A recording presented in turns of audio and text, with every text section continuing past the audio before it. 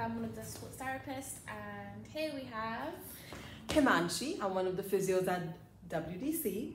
Today we're going to talk about hydration. Ta-da!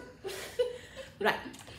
So, hydrating yourself is really important for you, and I don't mean Coke.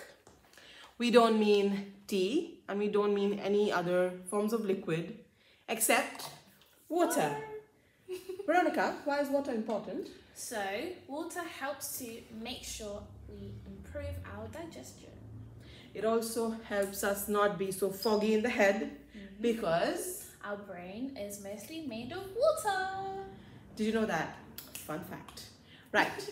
If you drink, let's say, half a bottle of Coke or 1 cup of tea or a cup of coffee, you need the equivalent of 2 glasses of water just to negate and make your body neutral.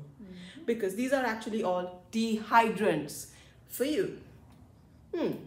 Now, what are the side effects of being dehydrated? Ow, ow, ow, cramps. Muscle cramps. What were you saying?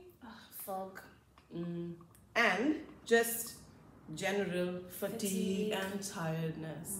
Also, skin issues. Wait. Yes, Okay. I am guilty. Sometimes I don't drink enough water, but that's why I've upgraded to a nice bottle, which makes me feel like drinking more water.